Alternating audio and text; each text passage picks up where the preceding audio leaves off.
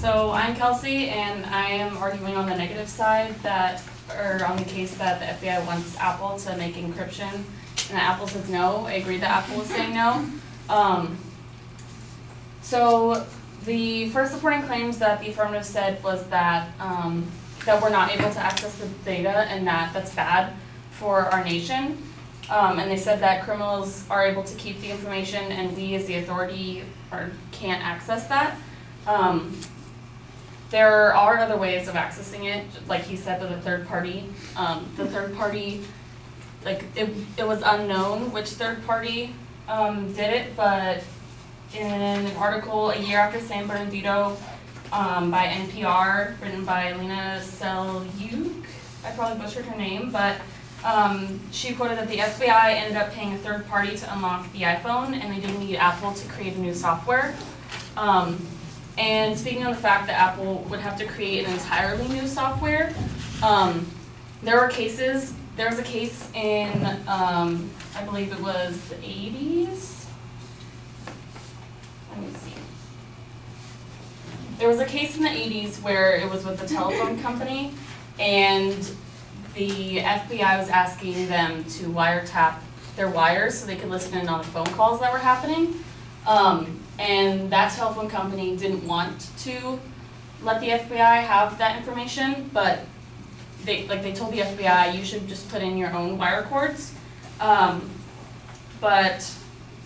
the court ruled that the telephone company should let them do it because they already have the capability, and that it would harm the case for the FBI. So in that case, the court ruled that because the telephone company already had the software to let the FBI use it, that it was in the FBI's favor for them to do that. But in this case, in this case, February 2016, Apple didn't have the software. They would have to create entirely new software for the older iPhone, the iPhone 5C that the San Bernardino shooter had, just to see if there were communications between terrorists. And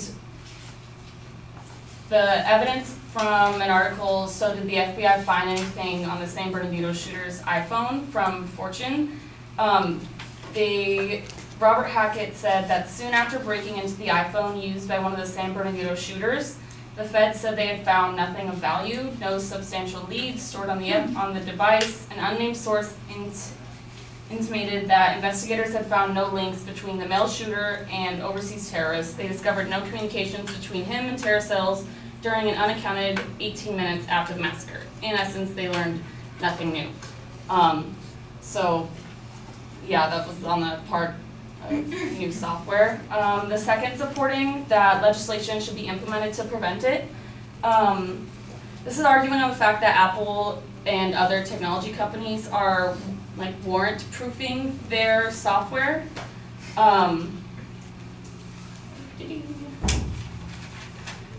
So the benefits of this don't outweigh the outcome. In an article from ScribD, written by Jordan Golson, enforcing this decision could make it mandatory for U.S. tech companies to build hacks for governments. And even if that company disagrees with it, it would weaken cybersecurity for millions of Americans in the process. And the affirmative had argued that not being able to access data is bad, but it's actually better because it protects our data. And in the letter that Apple wrote themselves, they were saying how software can't be applied to only one iPhone. They could say that it's only going to be applied to one iPhone, but it could get into the wrong hands, and anything could be hacked. The quote from Tim Cook, the CEO of Apple, is, "Once created, the technique could be used over and over again on any number of devices. In the physical world, it would be the equivalent of a master key capable of opening hundreds of millions of locks, from restaurants and banks to stores and homes. No reasonable person would find that acceptable." So that's why it wouldn't be good for our nation for this to happen.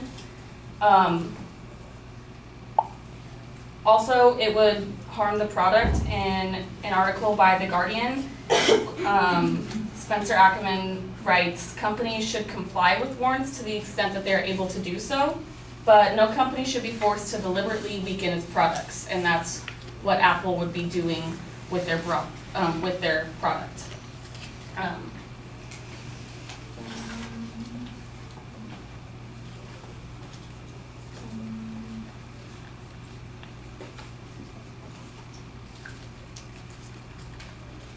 And on the fact that it should be with the American people, not the companies, it's in Apple's interest to protect their consumers. Like one of their main points of their company is to protect their products and the people who are consuming and using their products.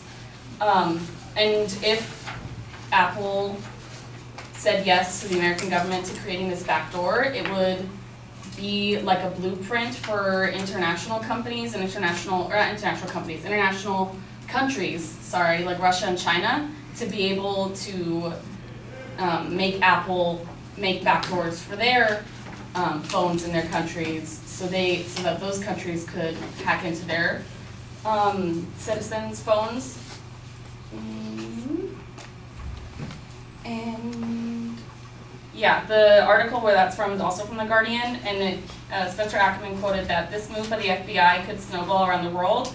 Why in the world would our government want to give repressive regimes in Russia and China a blueprint for forcing American companies to create a backdoor?